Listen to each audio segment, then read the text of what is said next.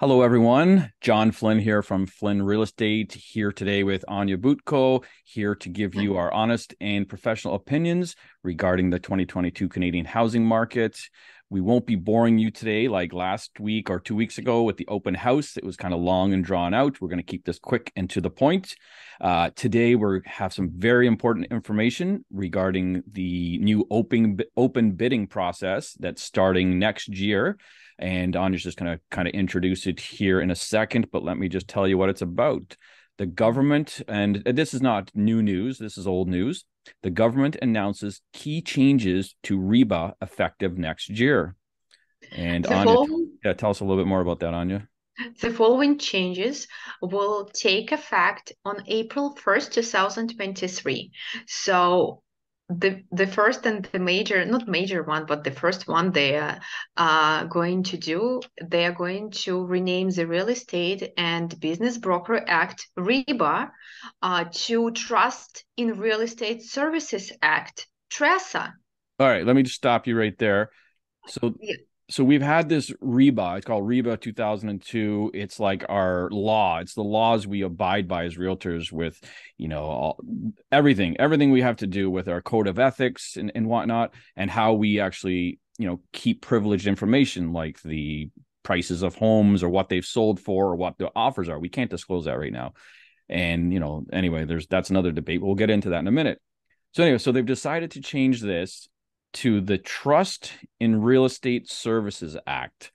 And I think, and correct me if I'm wrong, I think the first one was a lot more professional. And it Like, sounds more professional than the yeah, it second one. it does. And now they call it the Trust in Real Estate Services Act. So I think, okay, like first of all, I did Google like trust real estate or trust realty, and there is a couple out there that are called trust whatever realty and stuff, which Yeah. I don't know. It's like trust me. Like when you ask people and you put it in the thing to trust you, that's the first. It's a big red flag. And so I want to look at like what other laws or acts in government. Like, does the government have a Trust in the Government Act, like Trust in the Real Estate Services Act, Trust in the Government, right? Like that's just it's just wrong. Like Yeah, not right. It sounds not right. and after reading this, I'm thinking, well, maybe we should change our name. And I'm thinking like maybe it's Flynn Real Estate Trustworthy Inc. And do you think people would trust us more if we did that? No, I think when people hear the word trust, it's kind of a red flag, like you mentioned it. Why I should trust these guys if I even don't know them, right? I Yeah. don't know. And and okay, so and sorry for all you realtors out there, but we don't have the best name for being the most trustworthy people.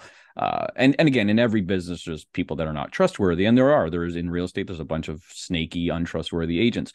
So to Right. me, it's kind of like there's a pub in St. Catharines. I don't know if you've heard. It's called the Honest Lawyer, right? This is the Wow. name of the bar. Or there's a restaurant in Fawn Hill called the Culinary Dropout.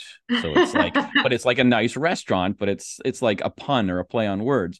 So to me, that's like saying the honest lawyer, the trustworthy real estate agent or the trustworthy car salesman. Like I think it's just going a little too far. And for this to be in the name of the act, I think it's a little far fetched. And I think they should have used better words. And anyway, that's what I have to say about that. So what is the other major thing in this act beside the name of it? Now there is administrative changes and bigger fines and whatever else. There's a bunch of administrative stuff in this. It's the same act, by the way. They just renamed it. It's still 2002, if you notice, right? So it's the Yeah. same act. They've just changed the name and changed like the pillars of our real estate thing. And this is just for Ontario, by the way. This is not Canadian. This is an Ontario act. Alberta and BC, they have their own laws and acts to abide by. But I believe, and people, you can comment down below. We're the first province or territory in Canada to allow open bidding. So how does this change the bidding process, Anya? So sellers will no longer be limited to selling their property through a closed or traditional blind offer system. Now, new regulation gives sellers the option to do it for an open bidding. How do you So feel John, about it? Okay, so first of all, let's just say Okay. the original purpose of changing this act or changing the REBA was to stop blind bidding. It wasn't to it was to allow open bidding, but it was to completely stop it Latest, because it wasn't right. fair. So then not only did they not stop it, now they gave the choice. So the power is still in the seller's hand, right? So Yes, and I think, okay, my first question is, well, if I have a seller, do you think a seller will opt for this option? Like they can say, yeah, let's do open bidding, guys. Like, would they do that? for sellers, like I would say no. If I will be representing the seller, I would say no, go for blind bidding. So because you will be in a better position than for open bidding process. But being on the other side, being on the buyer side is completely different situation because you need to know what's going on, what other options are, And what your competitives look like. yeah, so I agree with you somewhat. I think that given how the market has been in the lead up to today, as a seller, you'd be stupid not to take blind bidding because it drives up the price. And Yes, um, actually a couple of things I want to touch on. One, maybe we'll start with our own experiences, right? And now this is not our doing. We have to follow the rules, and the rules are we cannot disclose the price to other buyers. If we have another offer, we're not allowed to disclose the price. The only thing we can disclose is how many offers we had, right? that's correct. And sometimes the irrevocable, which you're not even supposed to disclose that, but you'll say we have to deal with it by this time at night, right? You kind of you don't let it out the cat out of the bag, but you still have to deal Yeah, with we're that very limited irrevocable. with the information we can provide to other agents and Yeah. buyers. So let's talk about our own experiences, Anya, in with the blind bidding, which has been the rules up until now. And we've seen it at the height of the market. I think the biggest number we had over was 130,000, if I'm not mistaken. So I we think had so. 130,000, not over asking. This was over the next highest offer. So somebody potentially paid 130,000 more than the second offer would have been. And here's the problem with that. First of all, it did drive up the prices 100% when Oh, yeah. because now that sets a new precedent potentially, if depending on what point of the market it was. So then the next one, they're going to want, say it's $1 million. Well, they're going to do the same thing, and the next person is going to give them so much more, which could be another 50,000 over the next highest price. So now you're artificially increasing the baseline for a community with those prices because these they're not getting true market value or even supply and demand. Like it's okay paying 50,000 over when there's 10 offers. Chances are you're not over by 50,000. Chances are a lot of them went over, but so it did help drive these crazy price spikes, and I think it was a major part of it. There was I don't think inventory was the biggest part. I think it was low interest rates and blind bidding. I think it was huge, right? It was. Um, so again, we had and another thing. Remember, so we're not going to give any details of this because it's privileged and private information, and we're not going to even say the city. But think about the second agent, the people in second place, right? And of course, there was always that you're in the top three. We could say, we couldn't break the rules, but you could say, oh, you're in the top three offers, and we try to, help them along. But there's only so much we could say. Well, the first agent, first of all, has no clue. They wake up the next day, Sure. their client's happy. Yeah, they paid, and they're gonna, oh, I wonder how much I paid over. And of course, what do we say on like when we they're all pretty close, or or it was within, we wouldn't totally lie. I would always say they wanted, or if they did pay that hundred and something over, the conversation would be, well, they weren't going to take much less, and they wouldn't have because they wanted so much too.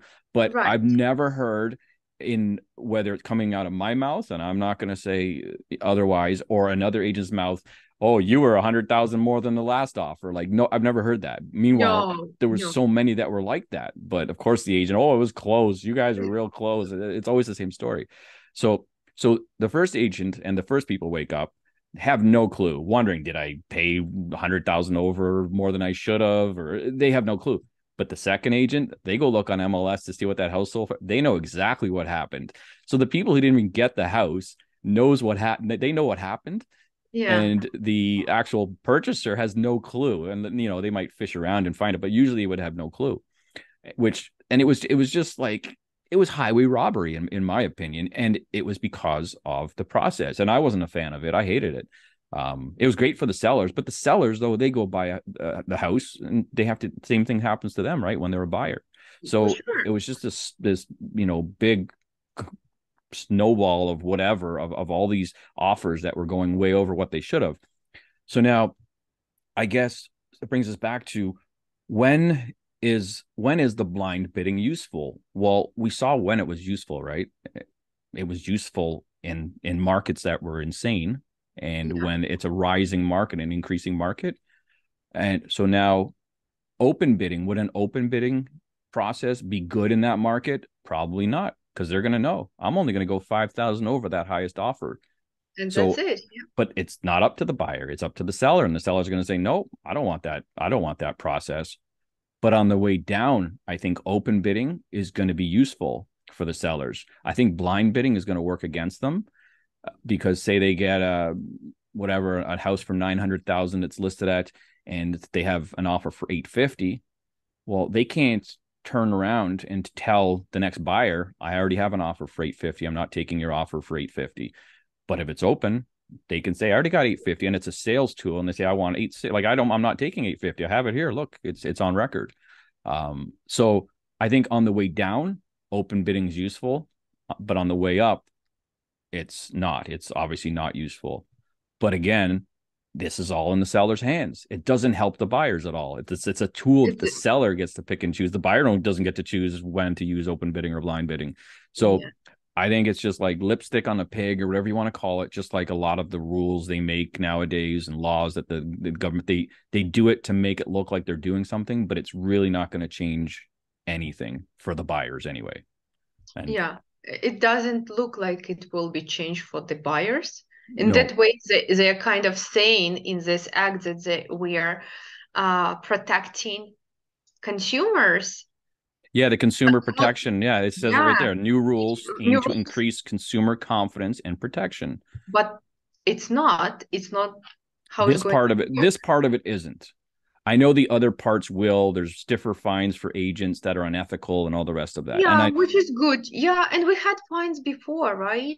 yeah, but I think that whole, trust in real estate, whatever act, it's just a really bad name, and it just kind of draws attention to the distrust. And they talks about it in the act, like trying to hold agents more accountable and keep the, industry honest. I think that yes, it does need more honest people, because it's like the Wild West out there sometimes with some of these agents. And I don't like dealing with them. I like, obviously, dealing with people that you don't have to lie and cheat to sell a house, right? You just need to Yes. do your job. So yeah, let us know in the comments what you think about the open bidding process, or the new open bidding process. And of course, this new name with Trust in the Real Estate Services Act, or Trust in Real Estate Services Act. I'm not a big fan of it. Maybe it's just me, but again, comment below and let us know what you think. Until next time, I will see you later, and have a good night. Bye, guys. This video was brought to you by Glendalough Whiskey. um, Is it the real whiskey? oh yeah, from Oh, okay. right from Ireland. Yeah. Looks like apple juice. First, I was thinking you're drinking apple juice. It's in a whiskey. It's in a whiskey glass.